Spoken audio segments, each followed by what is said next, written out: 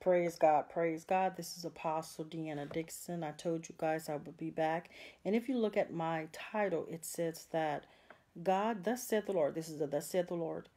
A lot of people are falling because you have no foundation, says the Lord. Apostles, prophets, evangelists, preachers, teachers. You are falling, minister, leaders. I'm talking about praise, dancers, excuse me, worship leaders. God says that you are falling because you have no foundation. One of the things that I used to do when I used to teach the prophetic class is I always told them, you have to get a strong foundation. Let me tell you something. I am not perfect. Straight up, no, never have been. But I promise you one thing. I have never fell down to the ground. And I'm going to tell you why. Number one, God, praise God. But we have a responsibility too. Thank you, Lord. Hallelujah. I feel a power of the Holy Ghost, y'all. The foundation has to be strong. The people that I came from under, they did not play. I'm talking about they will call you out in front of people. They have embarrassed the heck out of me. I was so mad at some of them. I ain't even lying. Right now, people are preaching and teaching and doing all kind of things in the pulpit, and they have God says the gift to gab. As a matter of fact, most of them have been to Bible college, so they have that gift. But the thing is, though, their personal lives are jacked up. God says they're not doing the right thing. And let me tell y'all something. You can't hide. Oh, come on, somebody. I'm gonna walk with you, and you walk with me as well. Today. Oh my God, you is funny. Oh my God, God is funny. I'm sorry, y'all. Oh my God, I just remembered something. Today makes 24 years that I've been preaching and teaching. I started on May 9th, and today is May 9th. And if anybody don't know my testimony, the first day I ever started preaching was the day my mom died. As a matter of fact, she called me. I'm going to get back to the story. She called me, and she said, "DEANNA, I'm going to die." And I hung up on her. I said, "Mama, quit playing." I had just got off of work. I had worked 11 to 7. And Mama called me, and she said, "I'm going to die." I hung up. She said, "Don't you hang up this phone no more." She said, "You say you're a woman? Go ahead and listen to me." And my mother told me, she said, "DEANNA, you were the one."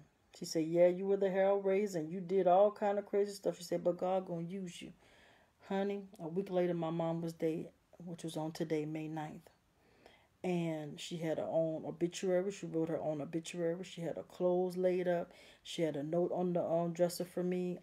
That's what made me really knew that God was real. And she told me some things that have happened. And I never forget, it was May 9th, like I said. And I remember I was so distraught, you guys. Oh, my God, I was.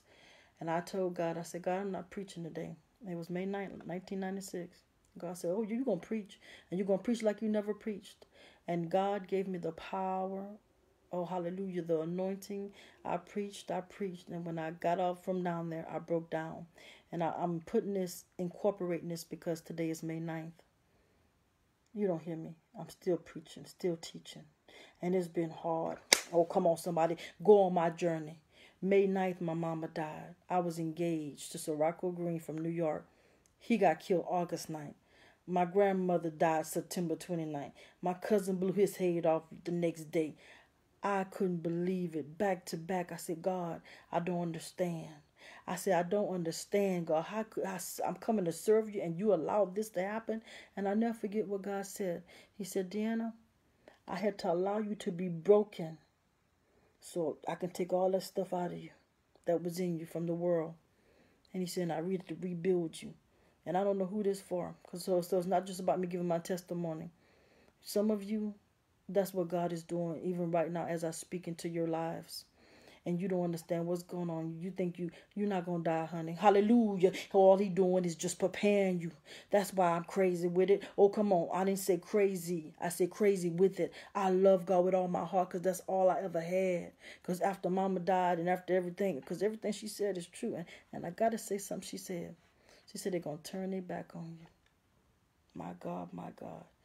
That has happened so many times. And I forgive everybody. Don't get it twisted because you have to. You have to love people. And especially if you have an anointing on your life. Let me tell you something.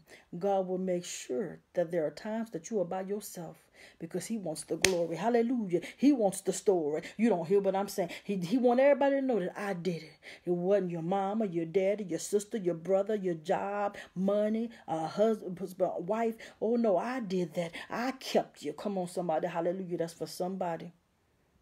And so let's go back to the main focus.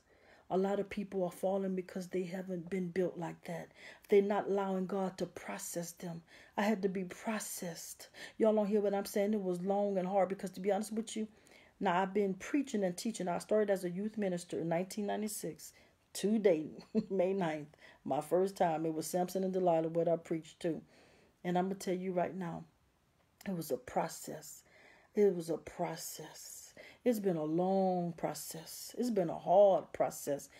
And that's what's happening. These young people are coming up, and even some older ones. You're getting in the pulpit. You're getting on Facebook. You're doing all kind of stuff out of protocol, out of your flesh, not even of God. And people can feel it. But I have to be honest with you. A lot of people don't feel it because they don't have the spirit of wisdom and discernment. If you're going to preach, if you're going to teach, if you do anything for God, let God process you, people. Yeah, it's going to be hard. People going to mock you. Sometimes you're going to miss it. I'm going to be real with you. This thing is real. But let God process you. That's why a lot of people are falling.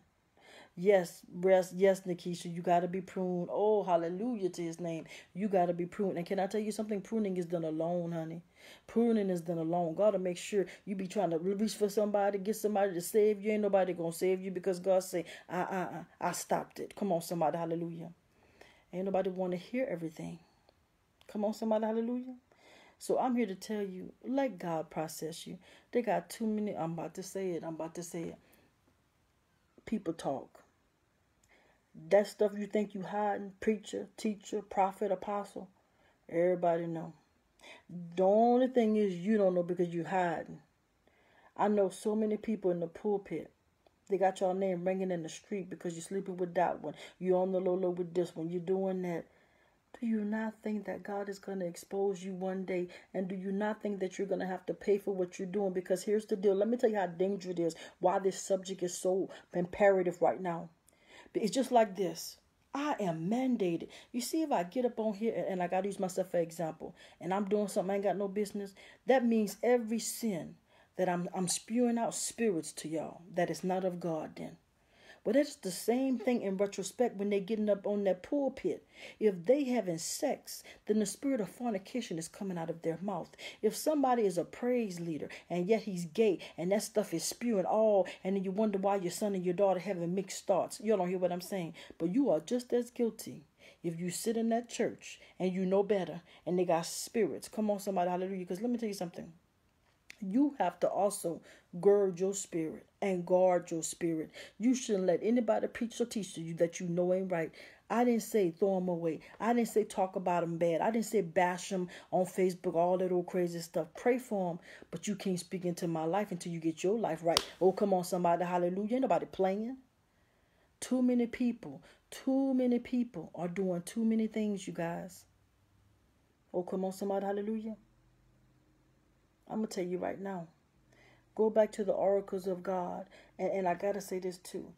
Then the ones that fall, then they try to recreate that spirit of anointing. Can I tell you something? Once God take that heavy anointing from you, you can look around. Y'all know I don't have to say no names. You never get it back. You can't. Now, he won't take the anointing from you. You could be able to preach and teach. Don't act like y'all don't know who I'm talking about because there's a lot of them.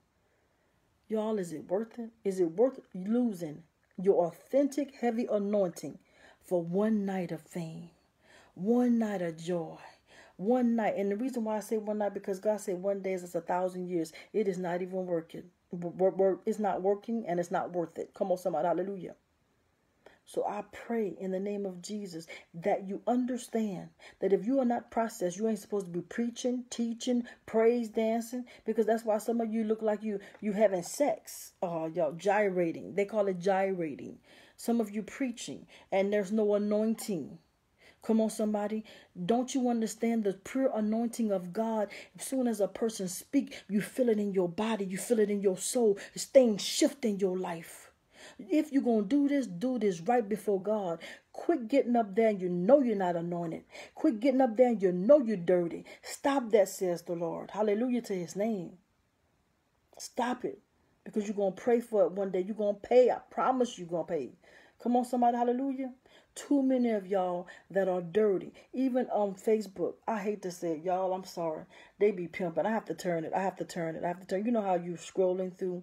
And I mean, I can see it on them. And I want to say something so bad. And God will say, shh, not now. Shh, I got it. Shh. And y'all don't even understand. When God say he got it, that means everybody going to know when he gets you. Come on, somebody. Hallelujah. And I'm going to tell y'all right now. Stop sitting under people that you know is not right. All it's doing is tainting your spirit. You don't want to be tainted.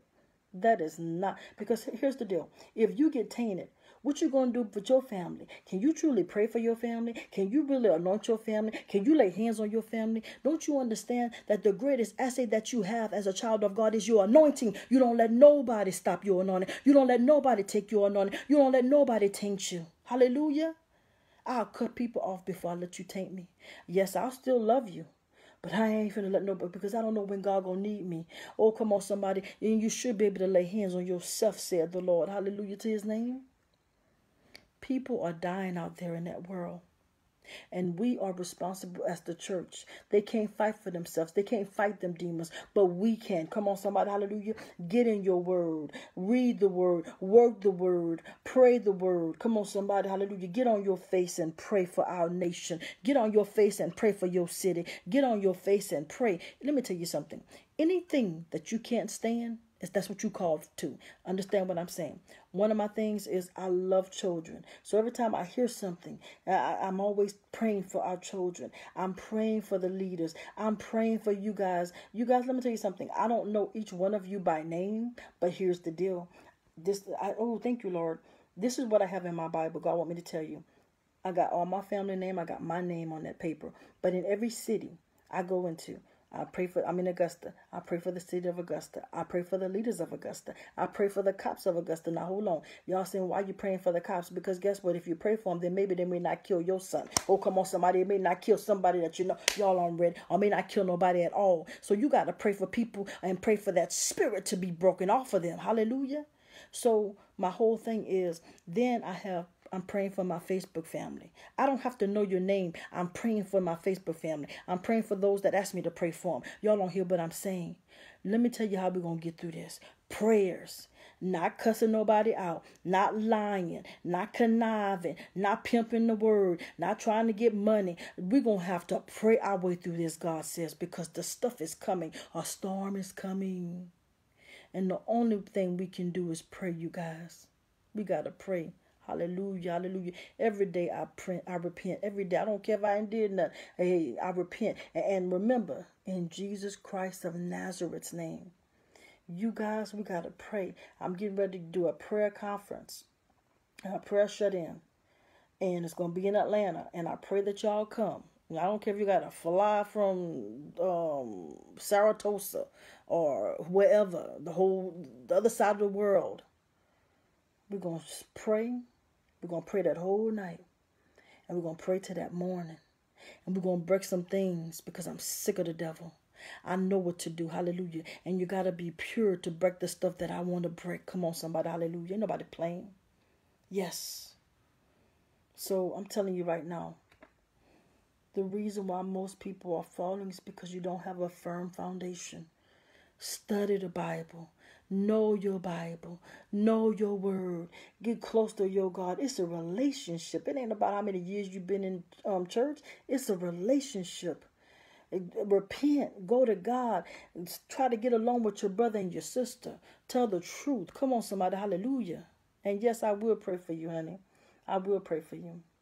It hurried up and went, so I didn't see your name. But I'm going to be honest with you. I pray for y'all anyway. Oh, I promise you I do. Because here's the deal. We have an adversary, and I don't know about you guys. He's trying to take out everybody. So we have to pray for one another. But the Bible says prayer of the righteous availeth much. He didn't say perfect. He said righteous. Do the right thing. Try to do the right thing every day, every time, every hour. Tell you the truth, people tired and they hurting. Oh, there's so many people hurting, but they don't know who to trust. They don't know who to ask to pray for them. Shoot, they don't even trust themselves. So you have to ask people. Oh, come on, somebody. Hallelujah to his name. This is real.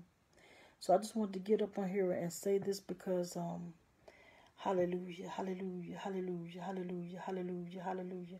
As a matter of fact, I'm going to pray for y'all right now. I'm not even going to wait. There was a couple on here that asked to pray. Go ahead, stretch your hands. And I'm going to tell you right now. Don't stretch if you ain't ready for a change, because I promise you, the anointing on my life, it do not play. So come on and stretch your hands. I'm going to pray before I get off of here. Father God, in the name of Jesus, everybody that's within the sound of my voice and that will listen to this video, Father God, I know that I'm not worthy. But Father God, look over me and look at your people. Use me as a vessel, Father God, just a vessel, Father God, in the name of Jesus Christ of Nazareth. Father God, I ask that you heal every disease, every sickness, Father God, everything that a person may be going through, Father God, with their body, their mind, their soul, Father God. I pray for those that are homeless, Father God.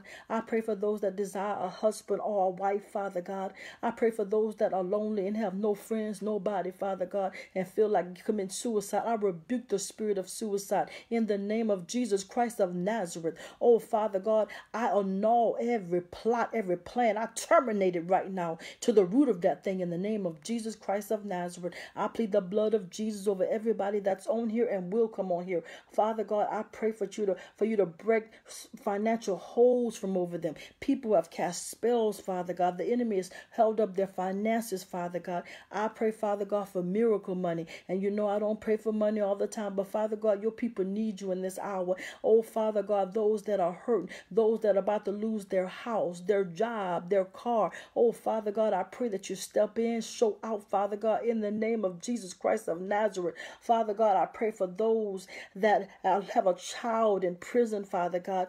Oh, Father God, I pray that you open the doors in the name of Jesus Christ of Nazareth. Oh, Father God, I pray for those daughters, Father God, that are in the street, that are prostitutes, that are selling their body, Father God. I pray for the young men that are gay, Father God. Oh, their mother and their father are crying, Father God, for a change, Father God. I know that you are still a miracle worker, God, in the name of Jesus. I pray for mothers. I pray for fathers, Father God. I pray for people that don't know where their child is. I pray for the lost, Father God. I pray for the people that have been kidnapped, Father God. I pray for trafficking, Father God. Those that have been trafficked, Father God, and they don't know where their child is, Father God. I pray that you give them strength, God. Oh, hallelujah, God, that their child be found, Father God. I pray for everybody that's on here, Father God. I pray for the world, Father God. I pray for the nation, Father God. I pray for the leaders in the name of Jesus Christ of Nazareth, God. God, touch us, Father God. We need you, God. We need the power of God, the presence of God. Oh, Father God, those that can't sleep tonight, Father God,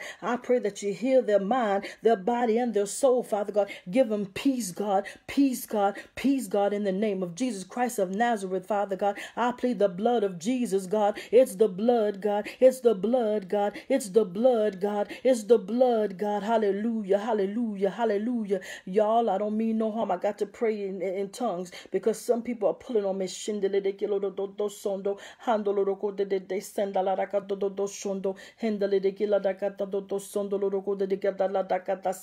And yes, I can interpret as well because I want to be in protocol. What I just said is that God has not forgotten about you. God is still on your side. I know it's been rough. I know you feel alone. I know you feel like you're not going to make it. But God say, I'm the Alpha and the Omega, the beginning and the end. Is there anything too hard for me? He said, I'm going to do it like I did it before. Maybe not in the same way. Maybe not in your timing, but my timing. Thus said the Lord. Hallelujah, hallelujah, hallelujah. I feel the power of God. Hallelujah. Thank you, Jesus. Keep us, God. We need you, God. We cannot do anything without you. I thank you, Lord. I say that this prayer will not be hindered, stopped, or blocked, but will accomplish what it was sent out to do in Jesus Christ of Nazareth's name. Oh, hallelujah, hallelujah. Let us all say amen, amen, amen. I need to tell you something about praying. Remember how God does this. The Bible says that if any two should touch and agree, all you need is one person to lock hands with it and touch. That's why some of your prayers are not being answered. Touch, God says. If you should touch and agree. Hallelujah. I feel the power of God. God is still a miracle worker, you guys. I'm telling you. He did it for me. He's still doing it for me. He ain't finished with me yet. Hallelujah, hallelujah, hallelujah. So God bless you. God keep you. Don't you dare give up. God did not bring you this far. And I'm telling you, some of you have given up. Some of you think it's not going to happen.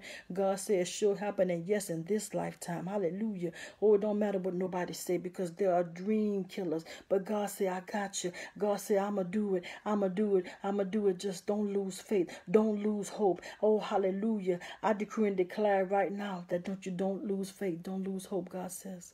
God bless you, everybody, and I love you through Jesus Christ of Nazareth. Let's pray for each other. Let's fight for each other in the spirit. Let's hold on.